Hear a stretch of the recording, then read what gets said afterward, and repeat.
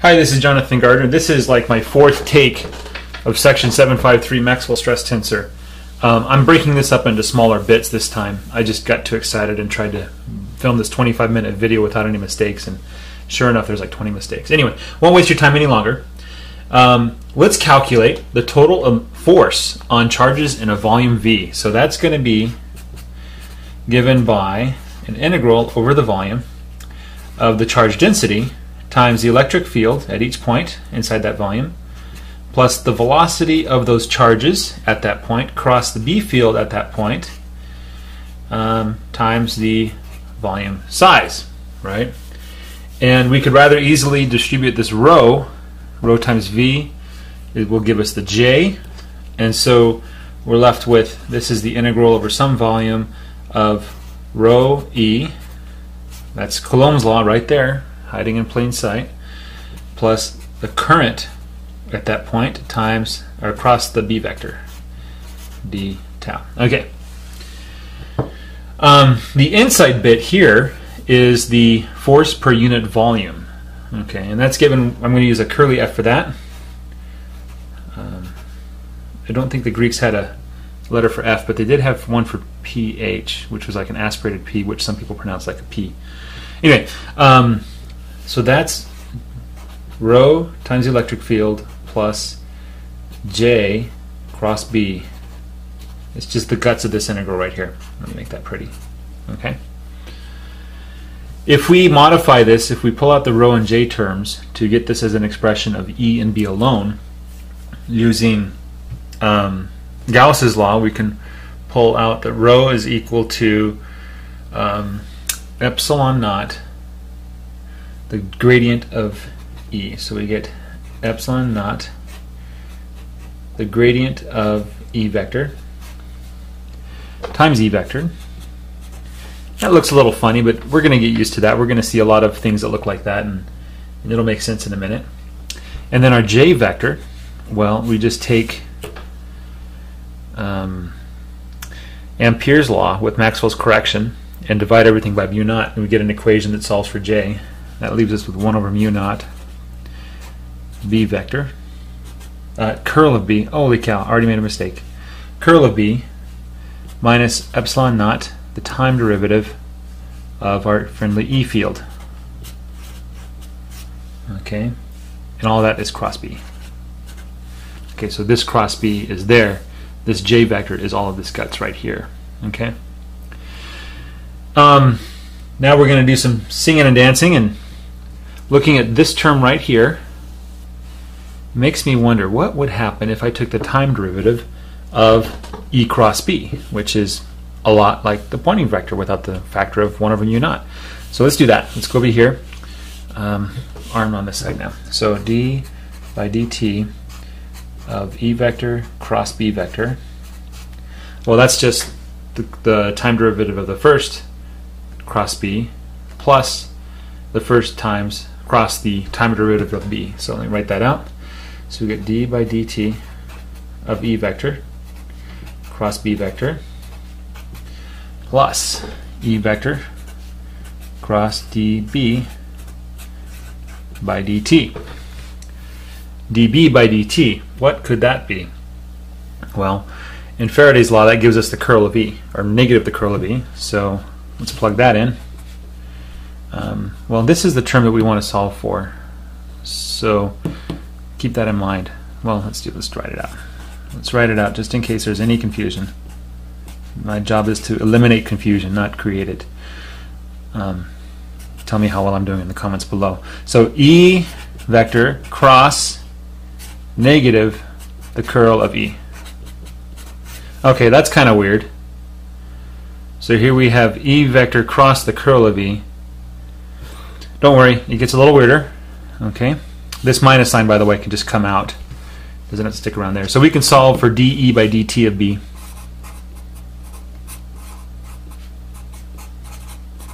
dE by dt cross B is equal to this term, which looks a lot like the Poynting vector without the factor of 1 over mu naught. And then this guy was on the same side, but he's minus. So he's going to end up being plus if we bring him back to the other side. So E cross the curl of E. All right.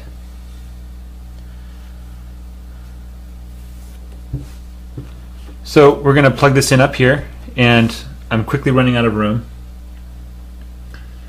So let me just write it out here. I should not draw hats before I draw the letter. The F vector in its full and total glory. We have an epsilon naught. We have our divergence of E cross E. So let's write that out. Divergence of E vector times E. Okay. And we have another term. When we plug in here, we have a minus sign. So all of these things end up being negative. So we have this minus d by dt E cross B and a minus E cross the curl of E.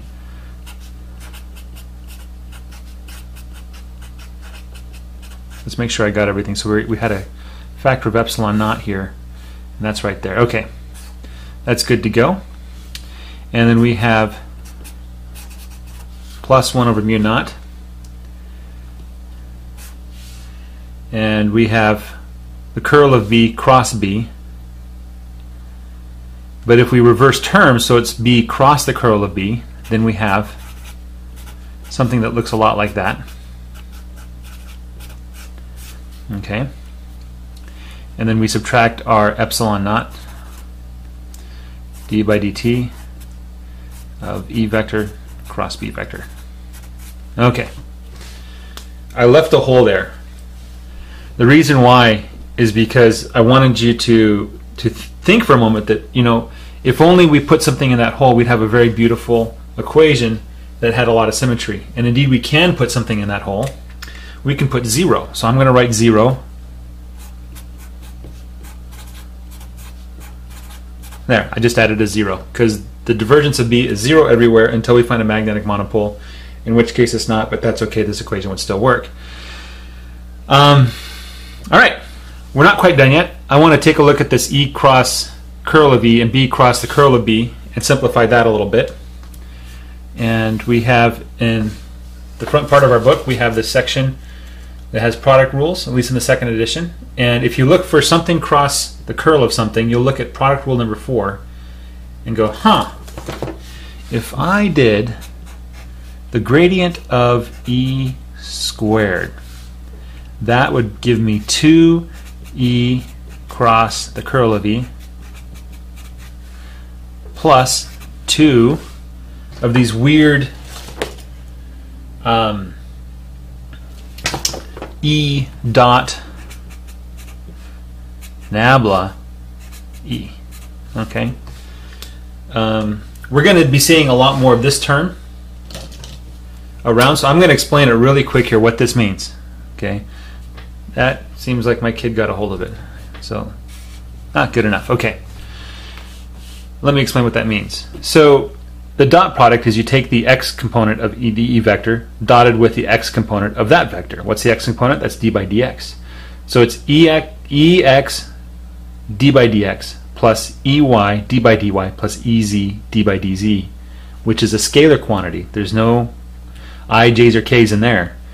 And you just multiply all that by each of the components of that E vector in each of the directions. Okay. Not really multiplying, you're more applying the operation. So anyway, continuing right along. So our E cross curl of E is actually, let me write that out, is 1/2 of this del E squared, and then this has to be a minus. Minus E vector dot del E vector. Okay, because we're dividing everything by 2, so this one becomes 1/2, everything else becomes 1. Plug this back into this baby. Okay, and I'm going to write it out in the final form on a separate piece of paper here. Okay, so we start off with our curly force per unit volume vector. We have our electric terms. We have the divergence of E vector times E vector. Then we have this dude minus the E vector dot del E vector. And then finally, we have, was it supposed to be a minus or a plus? I think I got signs wrong. Checking the book, checking the book. Indeed, I did get a sign wrong. This is a plus. The reason why is we're subtracting E cross the curl of E. That's the negative term. So this one becomes negative, this one becomes positive when we apply the negative. So we're minus 1/2 del E squared, okay, plus 1 over mu naught over the divergence of E, B, we're doing magnetic fields now, V vector, which is 0, plus V vector dot del B vector, minus 1 over half the gradient of V squared, minus our epsilon naught d by dt E vector cross B vector. Okay? That is the force per unit volume, and it's beautiful. The comment that he has is ugly, and frankly this is not an ugly equation. There's just so much symmetry here, it's just reeking of symmetry, and there's, like, you know, symmetry between these terms, and there's symmetry between these terms, and it's just a beautiful equation. And here's your cross term. You know, when you have something times something, you have to have a cross term, and it's beautiful. Anyway, next section we'll talk about how we can simplify this equation with some symbols. That'll involve this new Maxwell stress tensor you're going to learn. And then after that, we're going to learn in the example how to actually use these things to solve problems. So next video is a little long because I teach you about tensors for the first time seriously. At the same time, I teach you about Maxwell stress tensor, but I hope you'll have fun watching it. So take care. Goodbye.